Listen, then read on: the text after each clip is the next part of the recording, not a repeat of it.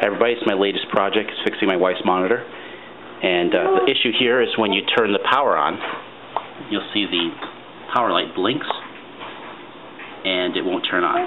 It takes a while. After like a few minutes it'll finally come on. I believe the problem is bad capacitors in here. So I've ordered some new ones. Okay, I've got the power circuit board out of the monitor right now. And you'll see these 4 capacitors here and these 2 right here are the ones that need to be replaced. If you get in close, I don't know if you can see it, but they're all bulging at the top. They're ready to burst. You can see right there. You see, like, here's these capacitors here are nice and flat, as well as this one here. This is a sign that these capacitors are going bad. They're not completely bad yet, and it still turns on, but it just takes a long time. I'm going to replace these 4 capacitors here and these 2 right here. I'm going to use my desoldering iron to remove the solder, and it's really simple. You just go to the bottom here and you suck the excess solder out, pull the component out, and then solder a new one in with the soldering. Another thing that I did is I needed to buy a whole bunch of capacitors for a whole bunch of things I'm fixing, like my Mortal Kombat, my Turbo Express, as well as my wife's monitor. Now, you can see there's a huge pile of capacitors I got here from Mouser. But one of the things that worked out really well is I used the customer part number when I was ordering it. You can see here it says MK01, and that's when I ordered for my Mortal Kombat. Now, what worked out really well is they actually put the customer part number right on the bags that they sent, so I know this says HANNS GEF, and these are 2 of the capacitors I need to replace. So I can go through this easily. I don't have to look at the crazy part numbers when I'm doing this. So here I am, just going to go sort through these capacitors. Okay, the first set of capacitors I'm going to replace are these 2 here, which are 10 volts, 1,000 microfarads.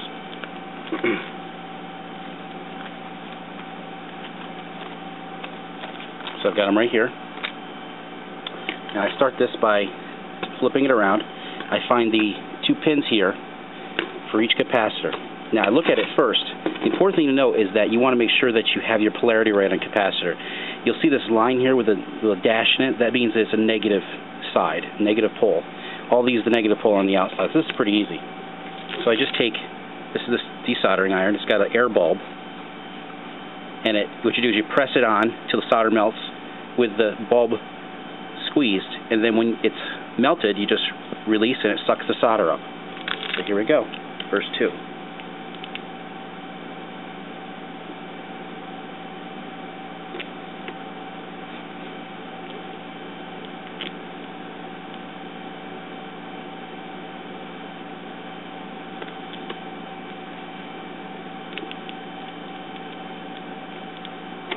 So there's the first one. And I just carefully pull it out. There we go. So it's removed. I just pulled it out. Missed it on the camera there.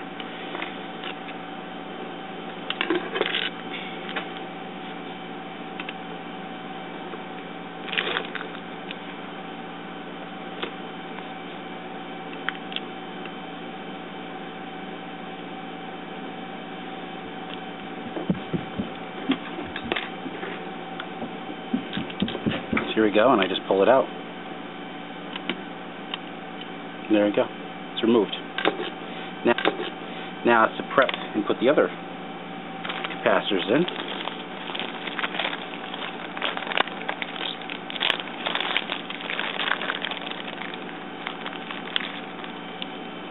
And these are higher quality Japanese capacitors.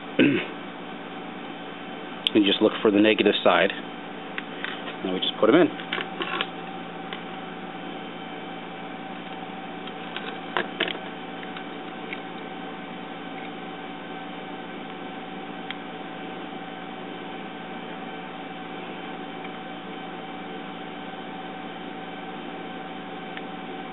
What you see here is a flux cleaner for soldering. I'm just going to put a little bit of this on a Q-tip.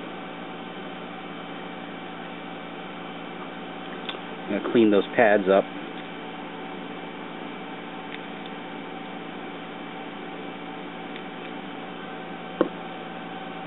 and then I'll flow some solder on them, and hopefully this will solder in nicer. They weren't soldering in very well. Okay, you see here I've soldered those in. I had a little trouble. Okay, the next step that you want to do is you want to take and trim the leads off on those capacitors after you've soldered it in.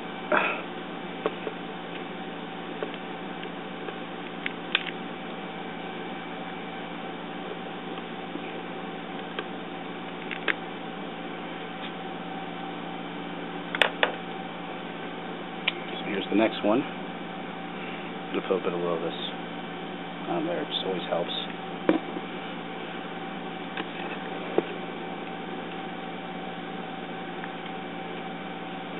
See it's in place.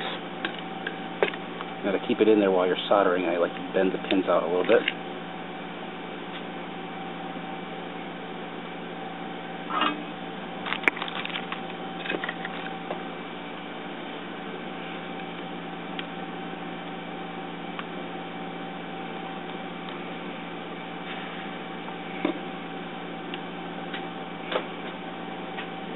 It's really hard to solder with this lead-free solder. I had some nice Radio Shack old-fashioned leaded solder. Works great. Melts a lot better, but it's all gone. Used it for years.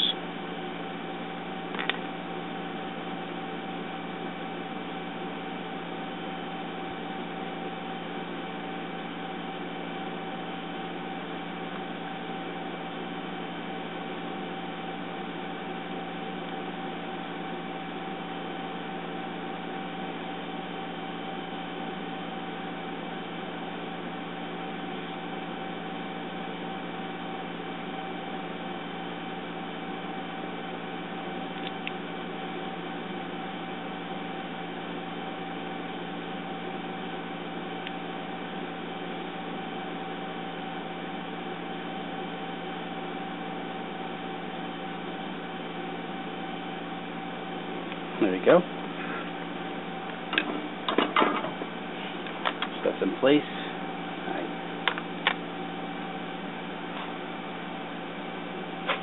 Trim it.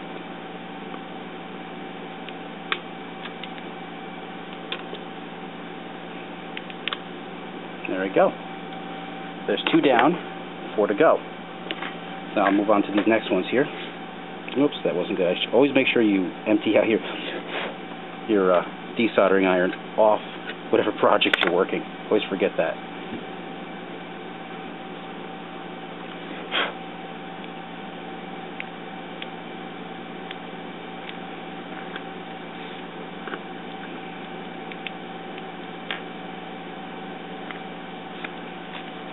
That one just fell out. As you can see, that's how it's burst. Well, almost burst. And the last one here.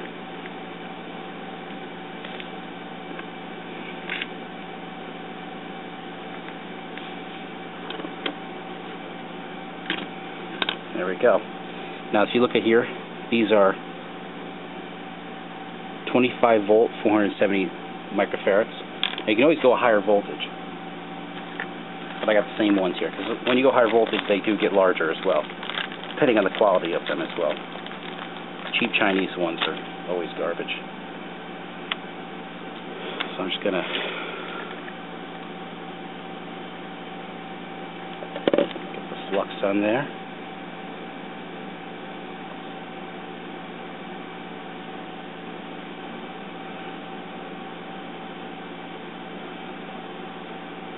Okay.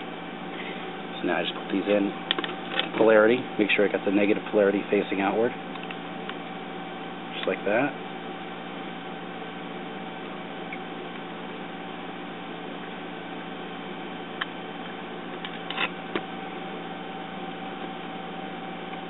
Bend the pins to hold them in place. Now I grab my iron. Now I like to drip a little bit of the flux on the iron too. It makes it easier to solder, especially when you're using this really bad solder. You want to make sure you have your heat applied to both elements that you're trying to solder together. or else the solder won't flow properly. So you got to make sure it's in firm contact, both the pad and the capacitor leg.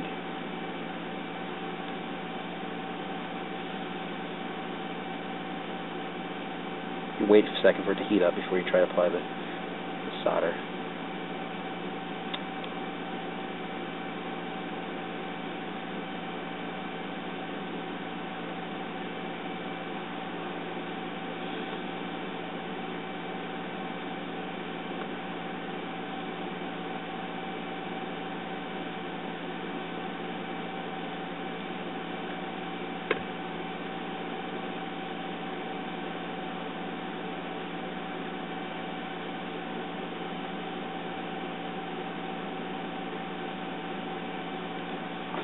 There we go.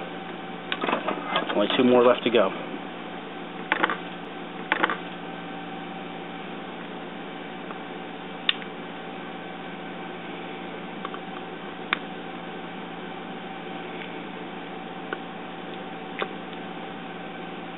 Some of my snips here became rusty. Just sitting on my workbench, so I don't understand. Okay, so the last 2 are these 2 right here.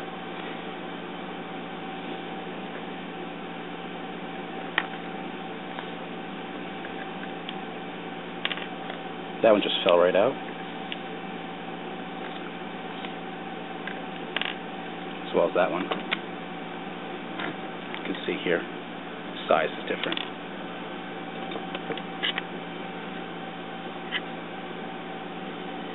Make sure you get the negative end in. What? Okay, I have all the capacitors in right here. Those are the 4 replaced there. The 2 that I replaced here were much larger, so I laid them down on the side, and there were some wires here, so I put some electrical tape so that this didn't, I don't think it's conductive, but I laid it down there. So now I can put this back in, we'll see if it works. There it is, reassembled now. One of the things to keep in mind when you do this is the speaker wire that connects these 2 little speakers to the main board. The connector is really very tight, and I was trying to remove it. I actually broke the wires off, and I was being very careful. Since I'm not using the speakers in this monitor, I decided to not even bother with fixing the connector. I just taped off the wires.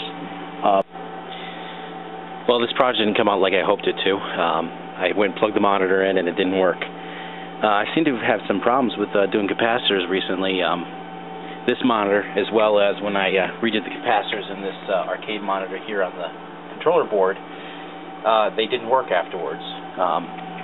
I didn't show that in the beginning of this video, but this monitor actually did work after it warmed up for a while.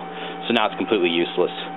I'm not completely upset about it in terms of money loss, because I only paid $100 for it about 6 years ago for this monitor, and I got another one off of M-Wave for really cheap, and it's larger and a better monitor now. But I am upset that it didn't work. If you watch the video and you're a person who's done these kind of things, I think you see that I wasn't doing anything wrong when I was putting this together, and I've gone over it several times, and I can't figure out why it doesn't work.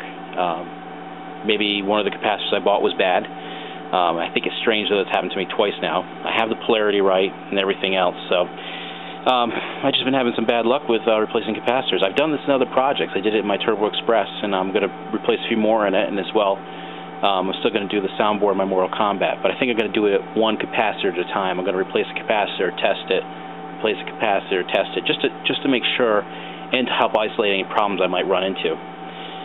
So this project was a failure in terms of its results, but I think that I've learned something from this, as well as the previous project, that while it's annoying to go back and forth, I think it's better in terms of figuring out where you might make a mistake in terms of doing it, or at least knowing where something went wrong.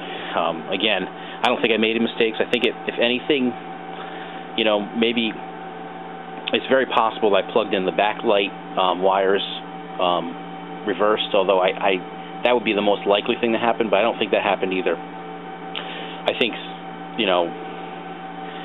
it might have just been from taking it apart. Something else broke. I'm not sure, but that's the end of this project, and I'm sorry it didn't come to a successful end, but that's the way it goes sometimes.